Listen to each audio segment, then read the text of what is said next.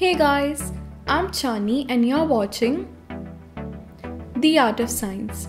So if you're a subscriber, welcome back. If not, make sure you subscribe and hit the bell icon so you never miss an update.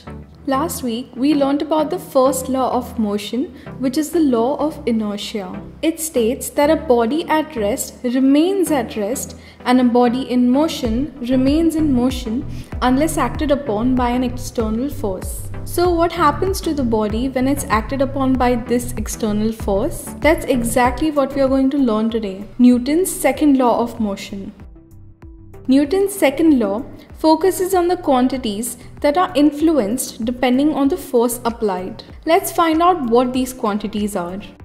Here, I have this huge encyclopedia and one little notepad. Let's try to pick them up with one hand. This is easy. Wait, this definitely requires more energy. Let me use both my hands. Clearly, the encyclopedia weighs more than the notepad. So the one quantity that force depends on is the mass of the object. Higher the mass, higher is the force required, and lower the mass, lower is the force required to move an object. And therefore, we can say that force is directly proportional to the mass of the object. Now, let's look at the other quantity. Let's take these two markers that weigh the same. I'm going to push the blue one with greater force and the pink one with relatively less force. The blue marker traveled a greater distance and with more speed compared to the pink marker. This means that if we apply more force, the acceleration of an object increases.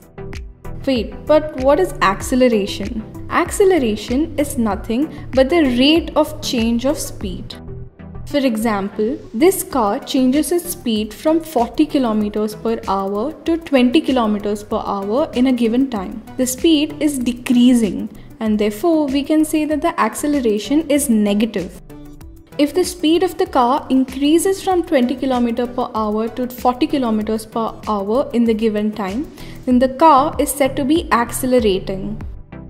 And in the last case, if the speed of the car remains unchanged, that is, if it was traveling with a speed of 40 km per hour and continues to travel at the same speed in the given time, then the acceleration is zero because there is no change of speed in that amount of time. Now that we know what acceleration is, we can definitely say that if we apply more force, the acceleration of an object increases because as we saw earlier, the blue marker traveled at a higher speed when more force was applied, and therefore force is also directly proportional to the acceleration of an object.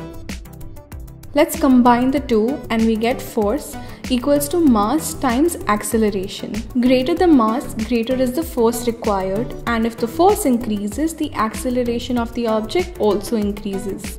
Finally, let's look at the definition of the second law.